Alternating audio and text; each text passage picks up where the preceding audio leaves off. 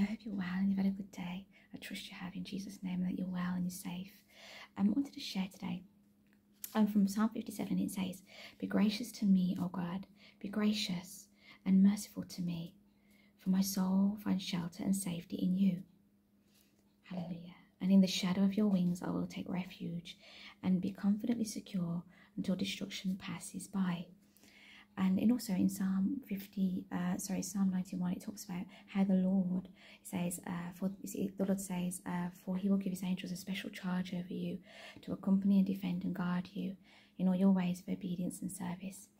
And I just want to encourage you today to know that the Lord is our shelter, he's our safety, and that our angels are around us. And I wanted to give a testimony as well. So be encouraged to know that the Lord is, he's stationed his angels as a child of God. When you come to the Lord and you repent and you give your heart to Jesus and you look to him and you say, "Lord, I'm looking to you to look after my family. I'm looking to you to look after my husband, my family, my children, and everything concerning you." And you've given your heart to the Lord promises that he will give angels to guard us and keep us and deliver us and keep us safe from danger. And this psalm is talking about prayer for rescue from persecutors, and it says here, "To the chief musician, set to the tune of 'Do Not Destroy,' a miktam of David, a record of memorable thoughts of David when he fled from Saul in the cave."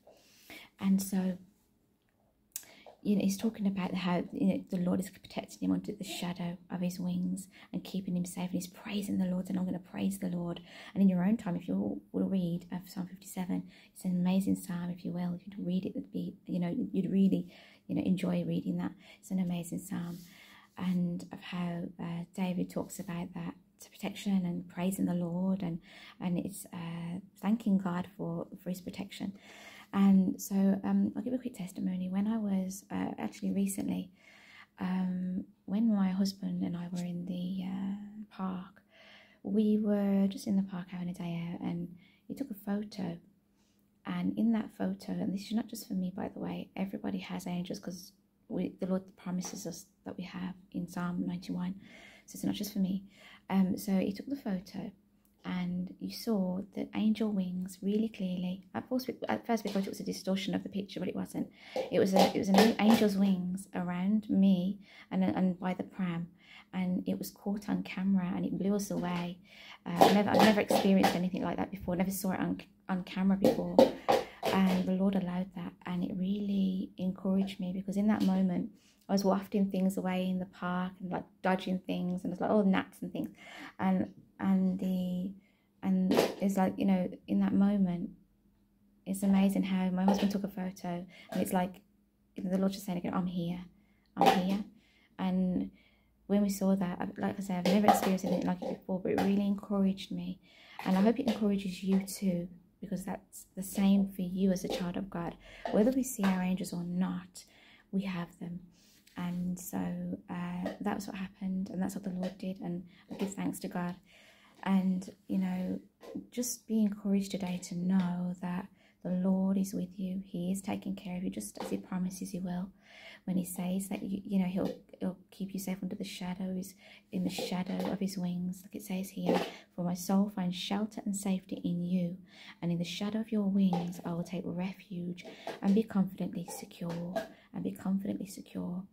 Because when we go through things in life, we're human. We sometimes get a little scared, or we get weary, and so it's good to know this promise from God really encourages me as well, and all of us. I hope it encourages you too, to know that the Lord, when he says he's our shelter and safety, that he will be, not just for you and me, but for our families, for our children, for our loved ones. He's there. He is there. So be encouraged to know the Lord is with you no matter what you're going through. He is there. Let's pray.